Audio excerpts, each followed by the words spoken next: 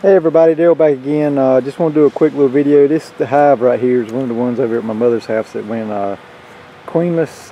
It's still queenless. As you'll notice, there's hardly any activity on it at all. There's a few bees, if you'll notice the activity on the rest of them. So what I'm going to do, I'm going to break it down, put it in a 5-frame nuke. I got a queen out of another hive that was fixing to swarm, so I'm going to leave her in the cage for a couple days and let them get used to her, and I'm going to release her in there. So we're going to do a real quick video on this. Hopefully my camera don't die before I can get it done. Stick around. We're going to make this hive queen right again. Alright, trying to get y'all up close look at what we got going on here.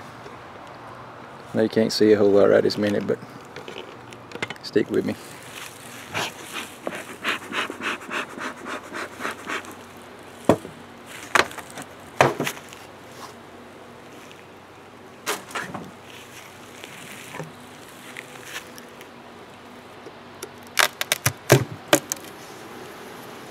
As you can tell, little to no bees.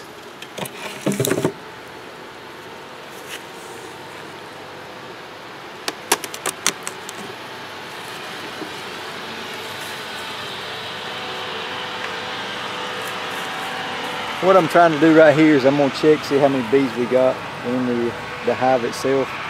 If I need to break it down to the 5-frame nuke, I will. I'm just not sure.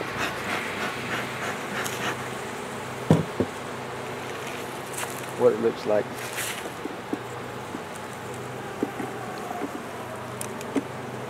Normally I would throw a frame of brood in here and let them build another queen out, but as few of bees as there is in here, I'm kind of leery on doing that.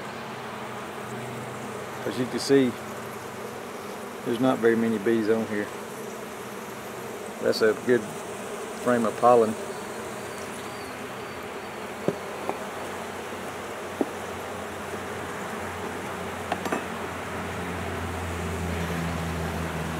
Another good frame of pollen.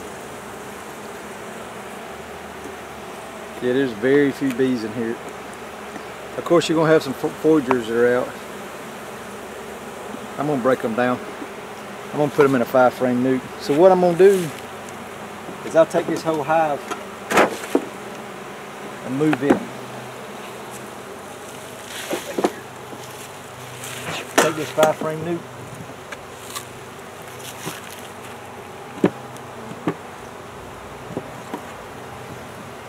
Put it right where this hive was at.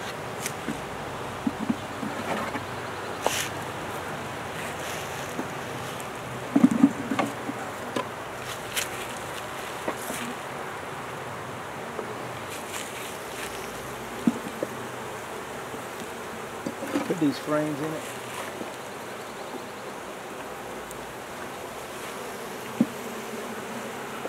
With the bees on it.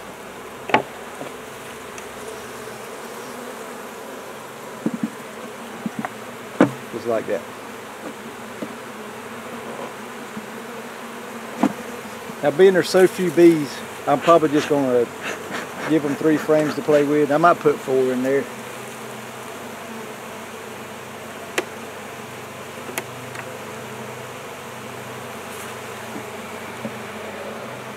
And I'm going to shake the bees out of that box into here and kind of get them congregated back up. Get them tightened up a little bit.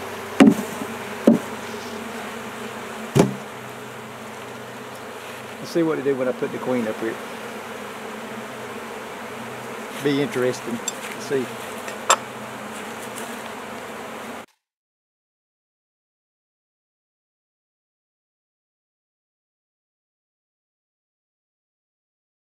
What I'm doing right now is I'm just shaking the bees out of this box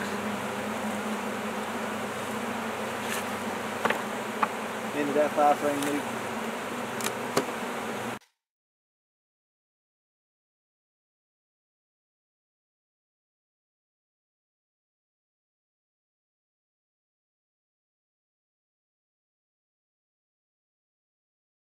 As you can see, we got a lot of bees in the air now.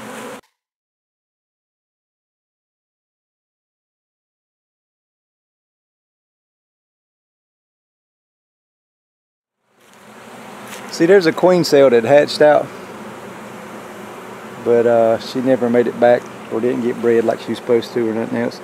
This right here is capped honey, and that's nectar in the cells, this shiny stuff.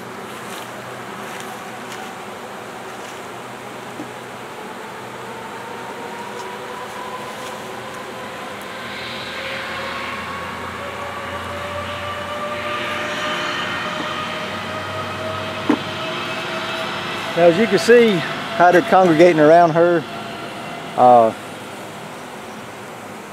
they're not trying to sting through the cage or nothing else. I'm only going to leave her in there in a day or two because these are definitely queenless. I'm going to give them time to get used to her and all that other good stuff, and then I'll release her. And she was doing good in that other hive. It was another 5-frame nuke that I hadn't had a chance to get to mess with, and they got honey bound, and she'd run out of room, so she was fixing a swarm, and I just happened to check it out that day, and I put her in the box to keep her from doing that.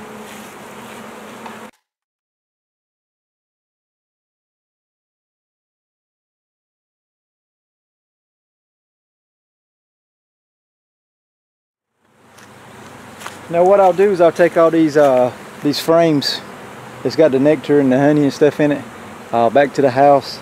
And when this hive gets back to where it needs to be at, I'll put it back in a 10-frame box and throw those frames back in there, so they'll have something to go off of. But as you can see, they're really liking the queen. They're not trying to sting her. Normally they'd be biting at the cage and stuff, but as you can see, they're not doing that.